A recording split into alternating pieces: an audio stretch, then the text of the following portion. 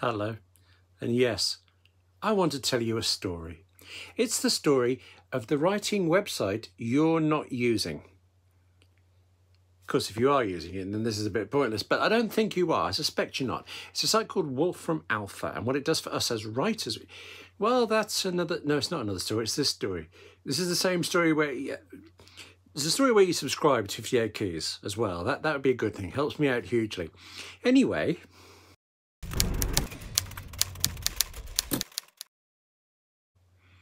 hello, I'm William Gallagher. This is 58 Keys, and as usual, 58 Keys is for writers like you and me who use Macs and iPhones and iPads. Actually, this one time, it's really for all writers who use any computers because it's about this website, Wolfram Alpha.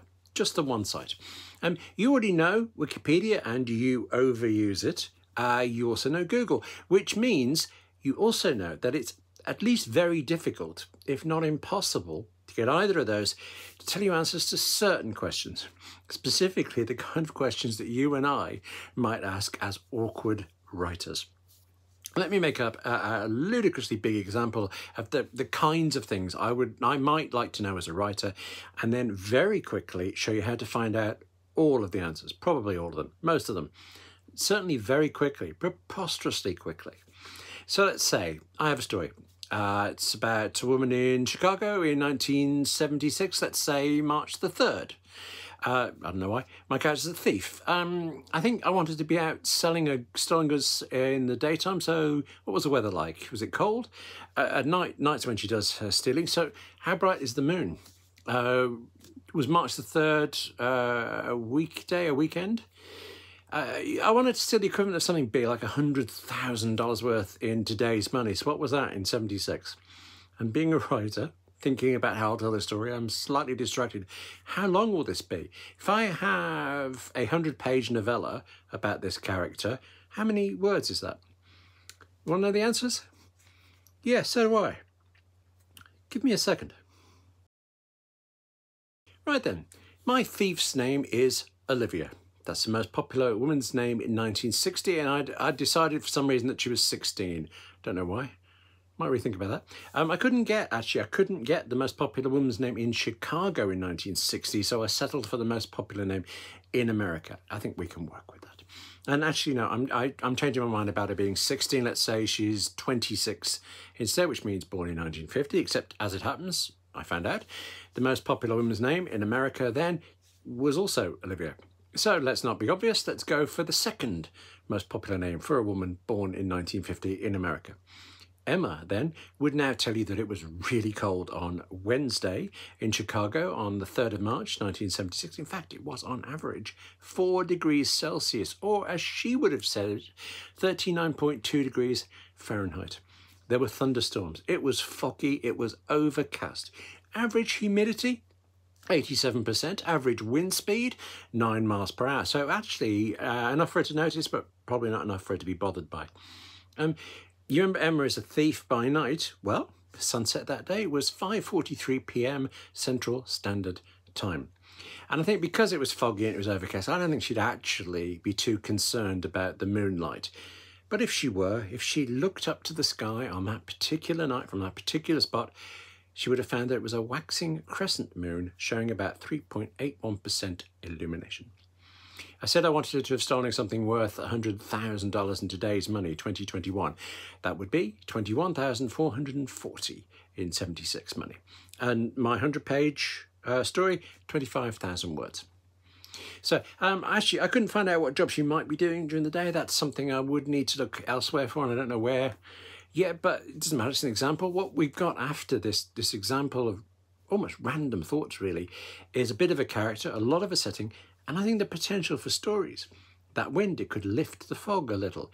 Emma might decide that because of the early-ish sunset, she can go out thieving earlier than she planned. And so, you know, then she'd hit changes in security staff, guards and things. She might end up getting caught. You get the idea. I think you're just waiting for the answer of how you get these answers. It's like I said, Wolfram Alpha. Told you it was quick. Go to the website wolframalpha.com or get the iPhone app, which is particularly good, and it'll tell you all of these things. I just want to say, I didn't cheat. I really did just make up March the 3rd, 76, I don't know why, and all the rest. I didn't secretly try it all out first to see if there happened to be a lot of information on that date. There will, of course, be dates when there isn't enough information. Certainly there are going to be locations where just not enough is known. And of course, yeah, the more obscure the place you want to know about, the longer ago the time, the less you will get. But something I really like is if Wolfram Alpha can't get you the precise weather, for example, for the day you pick, it'll say so, and almost always give you a predicted range based on what information it has nearby or around that time. So you can make as good an educated guess as anyone else. And that's it.